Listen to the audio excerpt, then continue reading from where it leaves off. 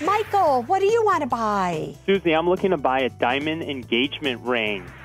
So that means you're getting engaged, right? Yes, I'm looking to get engaged in the next few months here. 19. Let me repeat this. Michael, 19,000. 19 big smacker $1,000 for an engagement ring? Yes. You want to do that, or just your girlfriend? Is this the ring she picked out? Yes, we went and looked at rings together for the past 3 months, and with the specs she's looking for, this is the ring that I want her to cherish forever.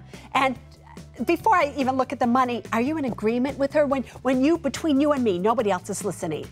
Yes. Trust me on that one. Between you and me, right? When you saw the price tag of the rings that she was gearing her selection to of about $19,000, did that kind of take your financial breath away? A little bit, but I have no hesitation. I'm deeply in love with her. I've been dating her for 3 years, and she's the one, and I really feel like it's an investment in our relationship. Good. Show me the money. So my total income is $6,800 a month. Yes. My expenses are $3,635, of which $650 is in rent. Yeah. I have $67,000 left on student loan debt. I have $90,000 in liquid, $8,000 in investments, and $43,000 in retirement.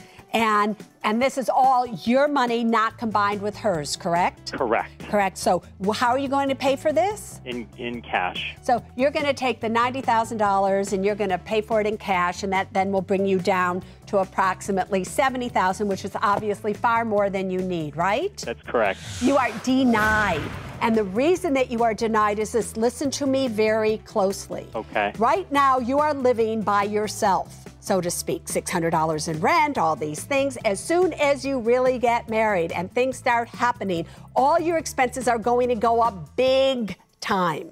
And when those expenses go up big time, whether she's working or not, I'm afraid you just don't have the money. And it's not like you're this young 24-year-old anymore. You're now in your mid-30s. So even though it looks like you have a lot of money, you actually do not have enough to spend $20,000, in my opinion, on an engagement ring. Now, I understand that your girlfriend, that your wife-to-be isn't going to like that. But personally, sir, I don't care.